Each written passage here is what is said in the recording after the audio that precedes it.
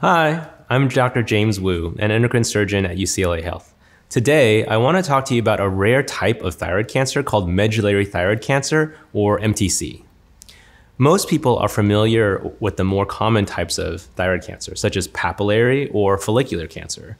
But medullary thyroid cancer is different. It acts differently, it's treated differently, and in some cases, it even runs in families. Let's go over what makes it unique and what you should know if you or someone you love has been diagnosed. First, what is medullary thyroid cancer? Medullary thyroid cancer starts in a different kind of thyroid cell, the C cell, which makes a hormone called calcitonin. This is different from the follicular cells that make thyroid hormone. Because it comes from a different cell type, medullary thyroid cancer doesn't respond to the usual treatments we use for other thyroid cancers, including radioactive iodine. The good news is that with the right surgery and follow-up, many patients do well.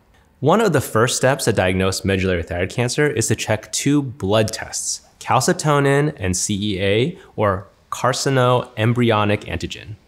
These help us understand how much cancer is present and how active it is.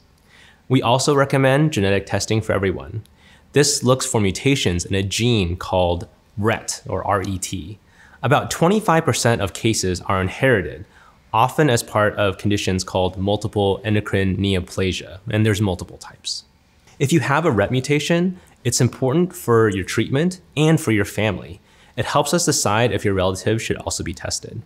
Now let's move on and talk about treatment and why the first surgery is so important. The first surgery offers the best chance for cure.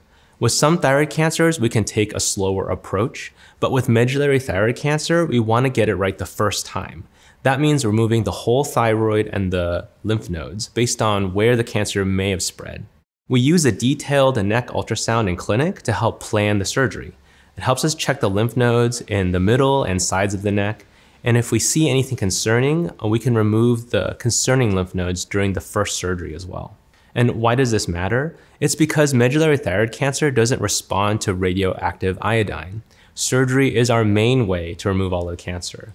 We try to avoid multiple surgeries, so planning the first one well is key. The main treatment is a total thyroidectomy. That means removing the whole thyroid gland. We also remove the central lymph nodes. If the ultrasound shows spread to the side of the neck and to the lateral lymph nodes, we remove those as well. After surgery, we can track your calcitonin and CEA levels over time. If the surgery went well, these levels should drop a lot, and sometimes they'll go undetectable. If they stay high or start to rise again, we may need more imaging to look for cancer that starts to grow back or spread.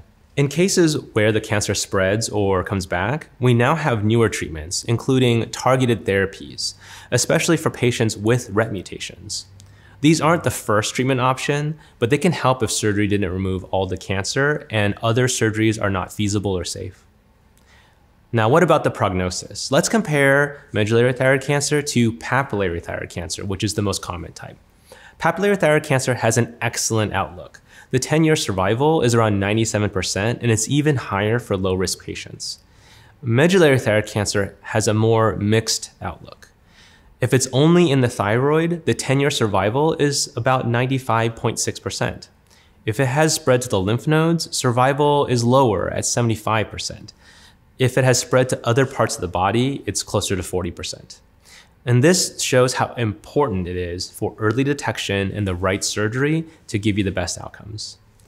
So to sum it up, here are the key points. Medullary thyroid cancer is rare and comes from C cells, not the usual thyroid cells. It makes calcitonin, which we use to track the disease. Genetic testing for RET mutations is important for you and your family.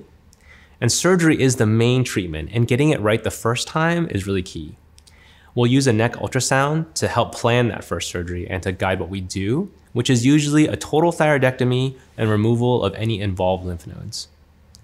After surgery, we're going to measure calcitonin and CEA as markers for recurrence, and if needed, there are other treatments available for advanced cases.